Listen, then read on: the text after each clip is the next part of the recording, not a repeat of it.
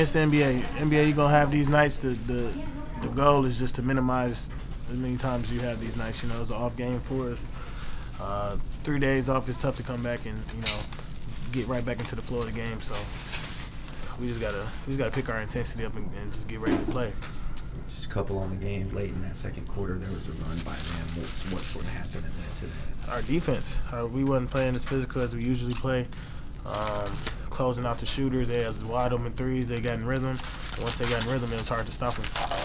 What about the offense so we got away from what was working for us?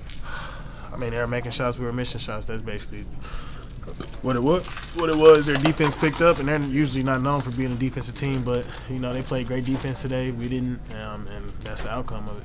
You said it's NBA just heading into Cleveland, one more game on this trip. Just how do you keep it on the rails and finish strong? I mean, we got nothing to lose.